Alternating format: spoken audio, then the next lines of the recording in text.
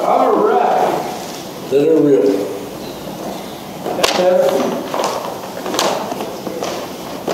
Well, this morning we're going to start in 1 Timothy chapter 4.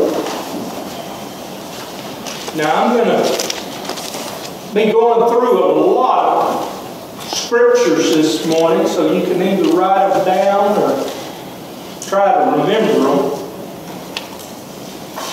But I'll probably be going a little faster than most times.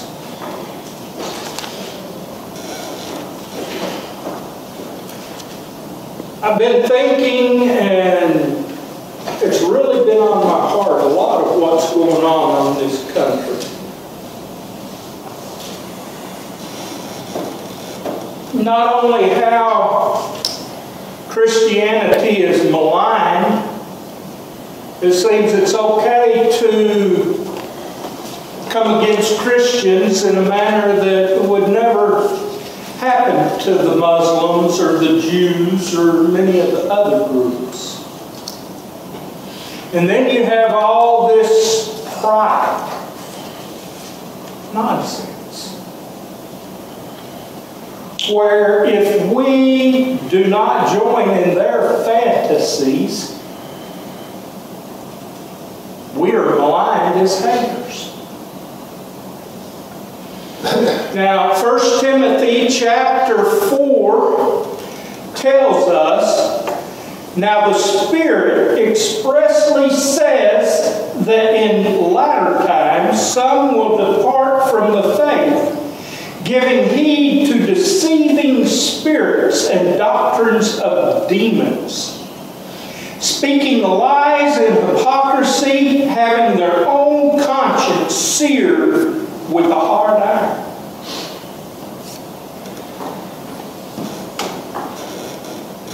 What happens when you remove air from, say, like a bottle? It forms a vacuum, right? And if it's big enough, it draws all things in. Well, as we have as a society, I'm not saying necessarily Christians, although there are a lot that have gone astray, and a lot of churches today that are gone astray. But when they took God out of school, prayer out of school, prayer out of the courthouses, and where you can't even demonstrate or display the Ten Commandments. And so worried about offending everybody, and now you come with this pride nonsense. And it is nonsense. I don't care what a male does to his body or a female does to her body. They are born with certain genetics. They'll die with certain genetics. And nothing's going to change that. And they're saying I identify as is basically telling you have to join me in my fantasy. Times gone past, we looked at them and we said, no, we're not going there. A little girl comes to her mama and says, I think I'm a boy. The mama just simply says, well, you're not. Period. End of subject. Now we have parents going to children that don't even identify differently and saying, oh, you're a boy or girl. You can't take the gospel into schools, but they want to modify children without parents' permission. They want drag queens to go read them books in school. And my question is, the kids don't really ask for this or know anything, but My question is, why would drag queens want to go in and read to children? We are truly in the latter times. And it says that they will depart from the faith, giving heed to deceiving spirits and doctrines of demons. Folks, we are here today. Where does all this come from? If not spearheaded by the little g god of this world, Satan, and his demonic minions, the little g gods that are out there. This is really nothing new. Israel, when they turned their back on God, they turned to idols. People puff up and say, well, I don't worship idols, but when you don't worship God, the God, Creator God, then your thinking becomes faulty and subject to all this stinking thinking.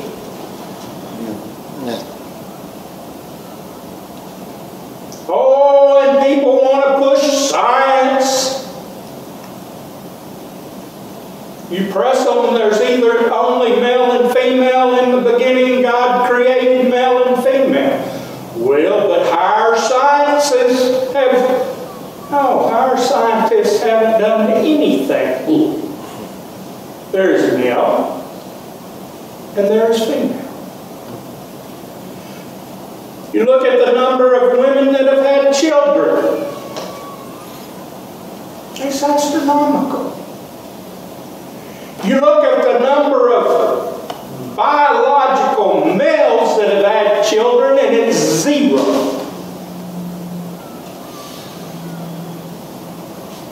Well, you know, some woman that thinks she's a man might get pregnant and have a child, therefore men. No.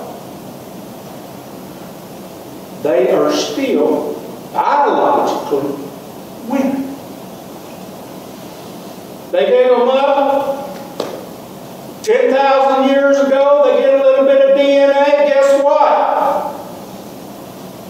They're going to identify that person as female. Oh, but they identified as male. Doesn't matter. The genetics speak, and the genetics say, well, Brother Rick, why do you matter? Why does it matter to you what we do in our bedrooms? You know what? It really doesn't. But you see, the problem is what the LBGTQ whatever has not left it there. They are now cramming it down our throat in every area of society. And we weren't seeing much of anything. Thank God for the beer drinkers. Did the pastor say that in church? Yeah. Who are the ones who have stood up the most and said, no, we're not doing this.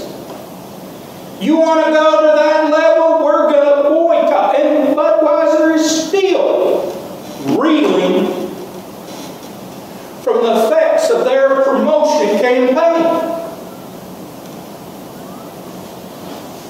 Now, why did it take the beer drinkers to stand up and Christians not? You know, that's a black eye. But they started it. Now people are getting on board and starting to boycott all this other woke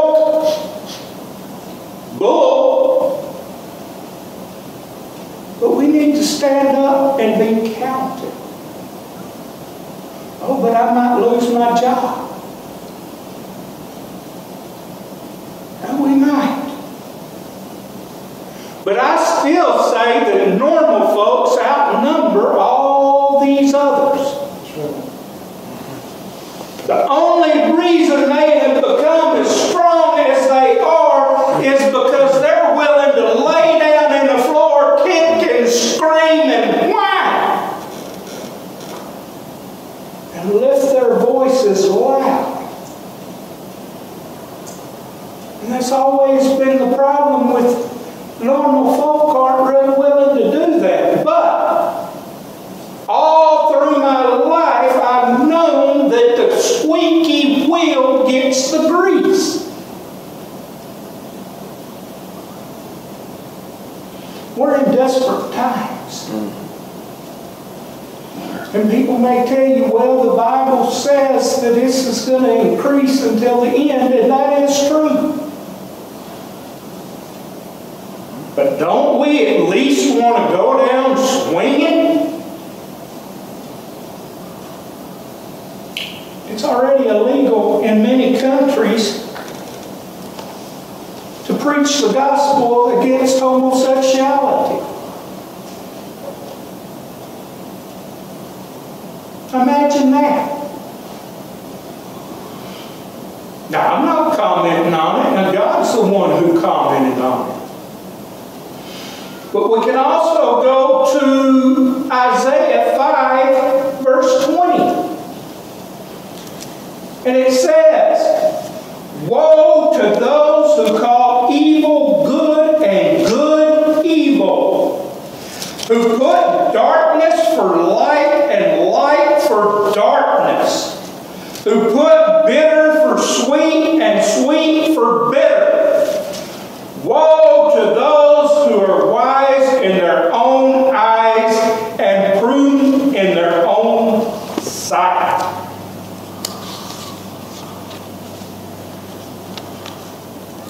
Woe to those who call evil good and good evil. We're there.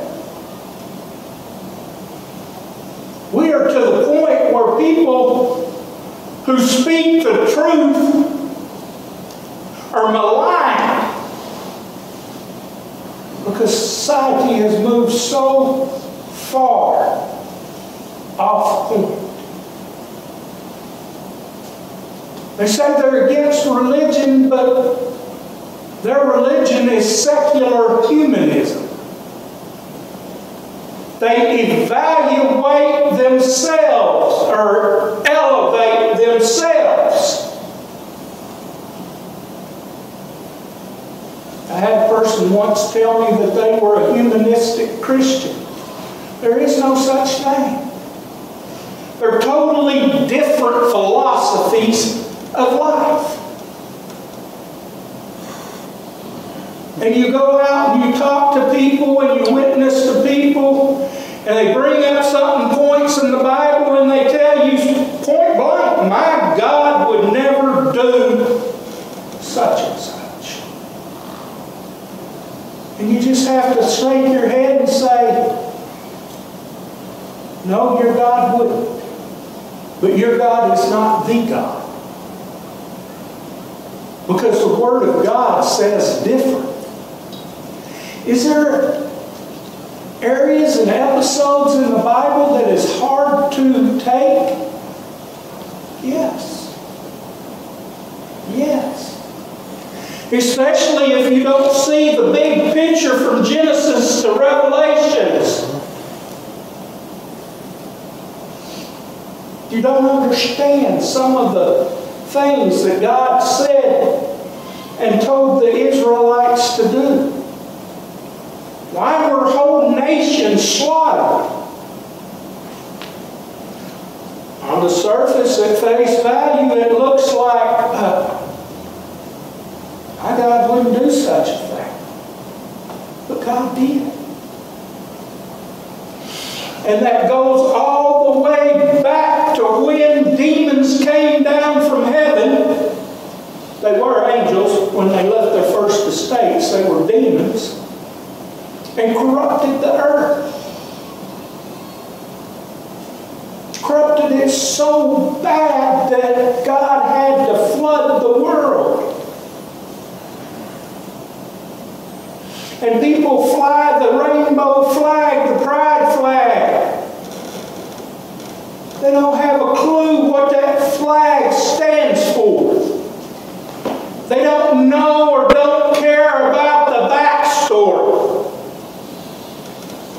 The backstory is humanity became so wicked and evil. The watchers, angels commanded to watch over humanity, left their first estate, came down, and started teaching and leading the people into wickedness and evil. And I read the scripture straight, and it says that the sons of God saw the daughters of men. They came down, they had mixed children. The Nephilim, who were so wicked and evil, among many other things. Why did God destroy whole nations? Because they were offsprings, even after the flood of the wickedness that was before. What is the rainbow? It is a symbol that God will never again destroy the world by flood for the total depravity of man. Oh. So God's not going to destroy the world again? I didn't say that. It's going to go up in flames. Now there's this big debate among Christians now whether this is a total annihilation or just a refabrication of the earth, a cleansing. But the Bible says it will be destroyed by fire. That the universe that now is going to roll up like a scroll and be burned, fleeing from the presence of God. And then all who die without God are going to face a great white throne judgment. There's only one exit from that judgment. And that's into the lake of fire. Not created for mankind. Mankind was never intended to go there. Now the fact that many will is not a surprise to God. But it was intentionally created for Satan and his demonic foes. And remember, if Satan could lead a third of the angels to rebel against God, do you think we have a chance without him? And everything that's going on right now is because of the wickedness and evilness in men's heart and the doctrines of demons. Where else could all this wickedness originate?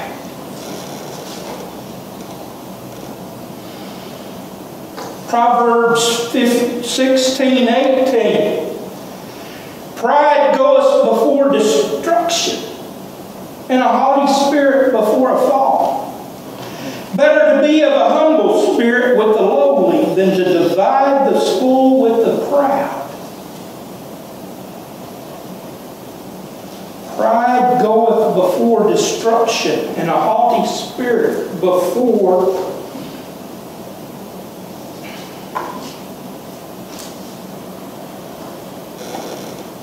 a fall. Another thing is, this movement is called Pride Month. The first sin ever committed wasn't committed by humans.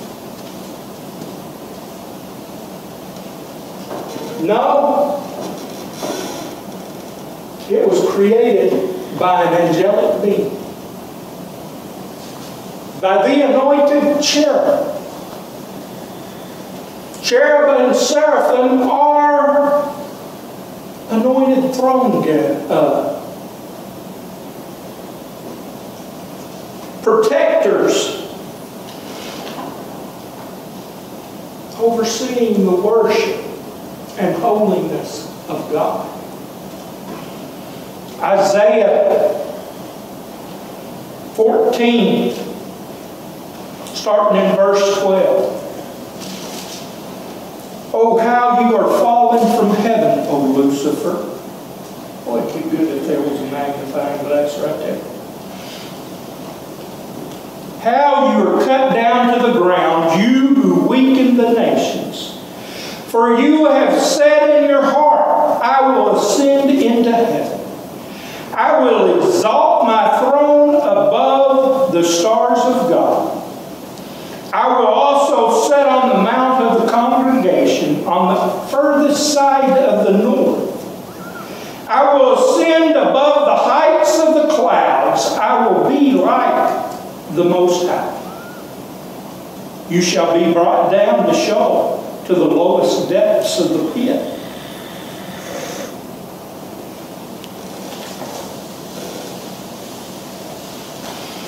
Then again in Ezekiel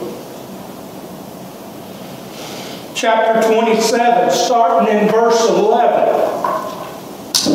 Moreover, the word of the Lord came to me, saying, Son of man, take up a lamentation for the king of Tyre, and say to him, Thus says the Lord God,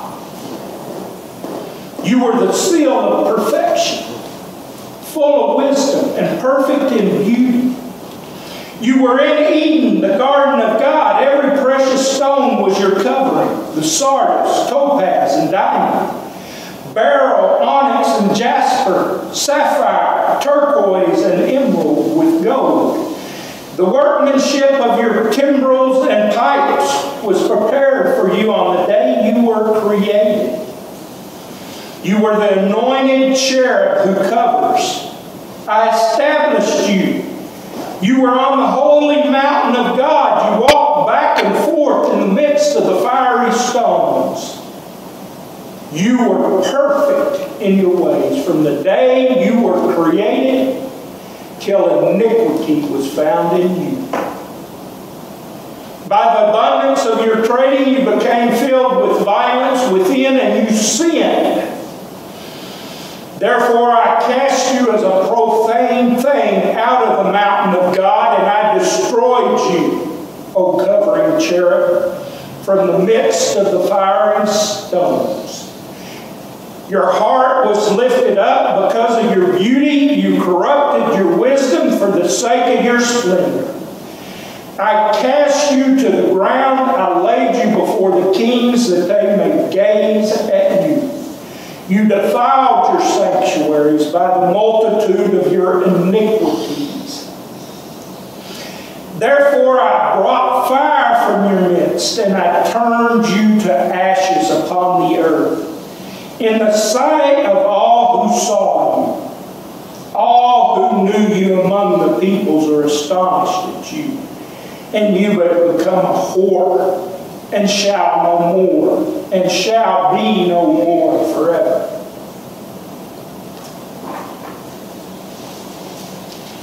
Folks, who do you think is behind all that's going on?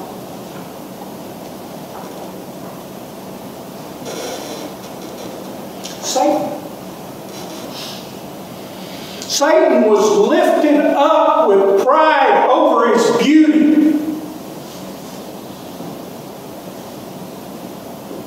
And he came to the point to where he was no longer satisfied being the anointed cherub,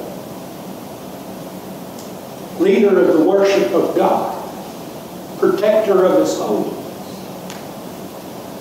And since nothing higher to aspire to, he decided he would become like God and be God. And his desire was to usurp the throne of God and set himself upon it. And that desire has not changed. Lucifer, who we know as Satan, the devil, still wants to be worshipped and served.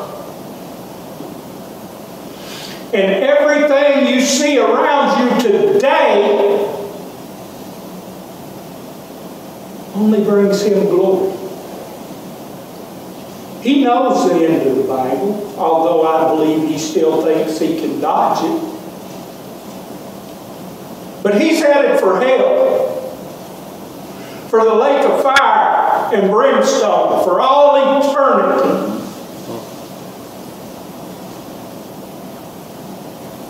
And he wants to drag you and everyone else with him. If he's going down, he's going to drag as many people with him as possible. But all these cults, all these isms, all this trans pride, gay pride, all it does is glorify evil. And that's not just me standing up and saying this. The world doesn't know that God says that homosexuality is an abomination to him. The Bible goes so far as saying men should not wear women's clothes, nor should women wear men's clothes. Of course, there's a lot of other laws in there that we don't keep either. But then we come back and people say, well, that's the Old Testament. We're not under that anymore. Okay, let's go to Romans 1. Start in verse 18. For the wrath of God is revealed from heaven against all ungodliness and unrighteousness of men, who suppress the truth in unrighteousness, because what may be known of God is manifest in them, for God has shown it to them. All of this. Go down to verse 26, because I'm running out of time. For this reason God gave them up to vile passions.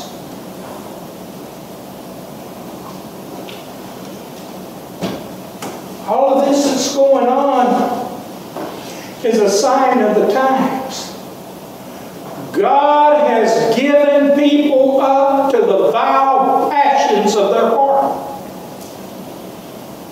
It's not something to be proud about. It's something to mourn and lament. Yeah, that word. Lament. It's a curse from God.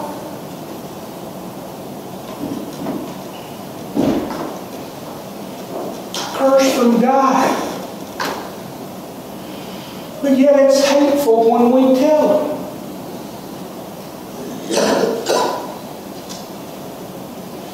If a house is burning and you don't run in, is that love? Well, I don't really want to disturb them. They might not agree.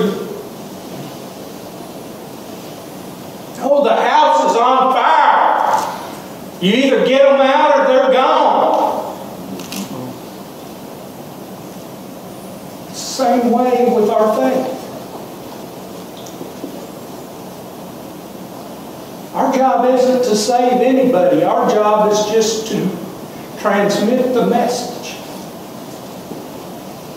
And then each one will be held accountable for their own decisions and actions.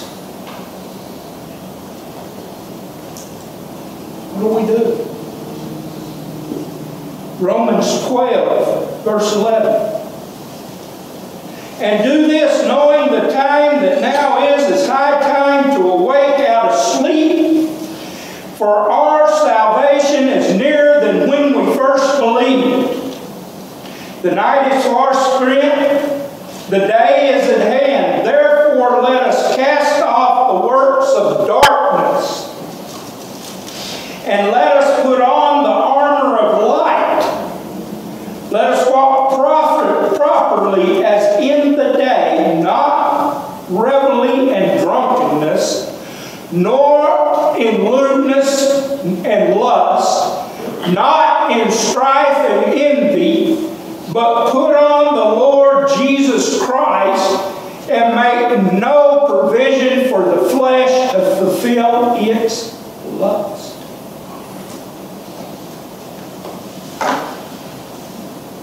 Folks, we're walking in the last days. But then we have been since the first coming of Jesus Christ.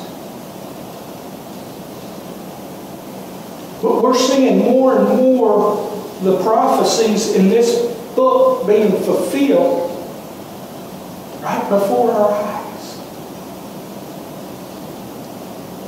And I can't tell you when Jesus is going to come. If I did, you should walk out those doors. Because we don't know. But we as Christians need to live like it is today.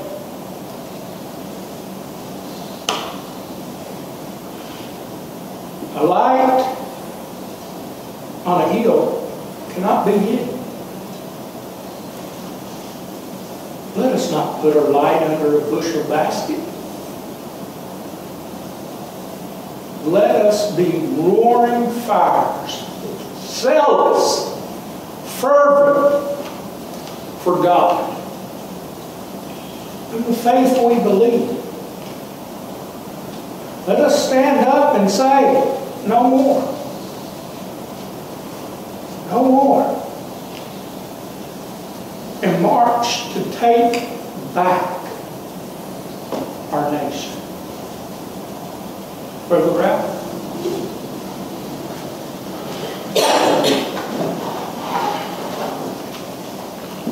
We have our altars open. I pray that whatever God has laid on our hearts, we would be faithful.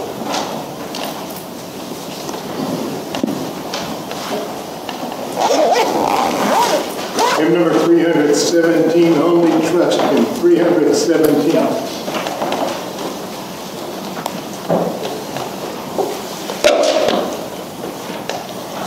How every soul but search mercy with the Lord, and He will surely give you rest by trusting in His word. Only trust Him, only trust Him, only trust Him now. He will save you, He will save you, He will save you now. All God's people say, Amen. Amen. Amen. Again, happy Father's Day. Brother Terry, would you dismiss us, please? Yeah, Father, thank you for this church day, for this church, Lord, and thank you for this day. And Lord, lift all the prayer requests up to you, and please do with all the ones without power now. Please let them stay cool, Lord. And Lord, please give us a break from this heat, Lord. Lord, please bless everyone here as we come back. In Jesus' name, we pray. Amen. Amen.